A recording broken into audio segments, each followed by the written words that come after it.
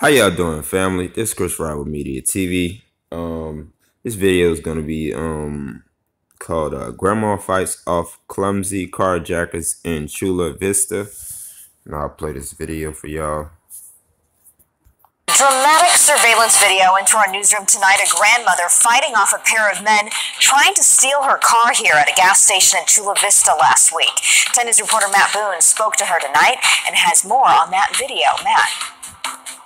Vanessa, the video shows the two suspects circling around that woman, assuming that she was just a helpless grandma, but they were wrong.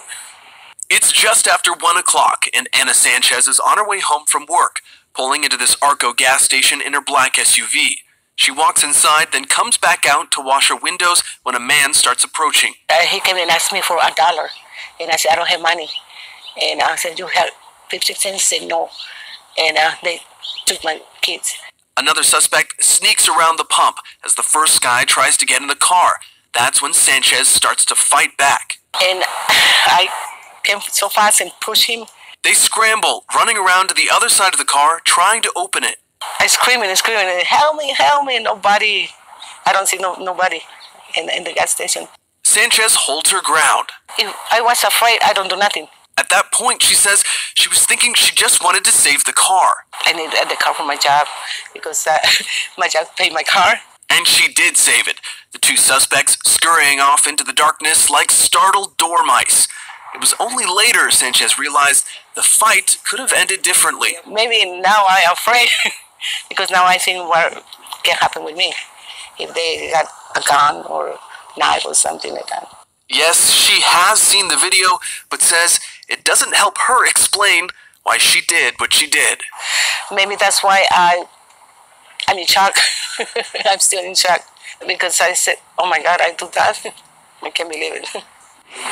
Those guys are still out there, and if you recognize either of those mastermind criminals, you're urged to call the Chula Vista Police Department. Reporting in Chula Vista tonight, Matt Boone, 10 News. She's very brave. We're glad. All right, family. So y'all seen that video? Like I said, family. You know, Grandma, she fought off the clumsy carjackers and stuff like that. But what if things could have been different?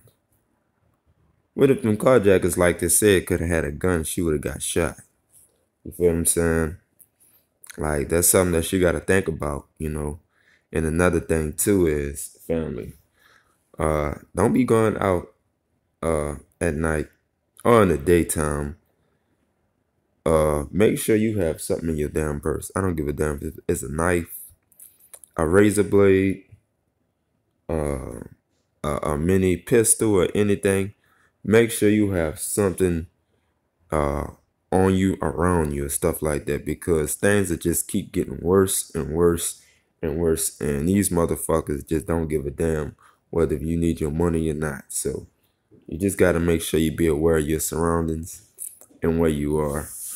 And y'all have a good morning.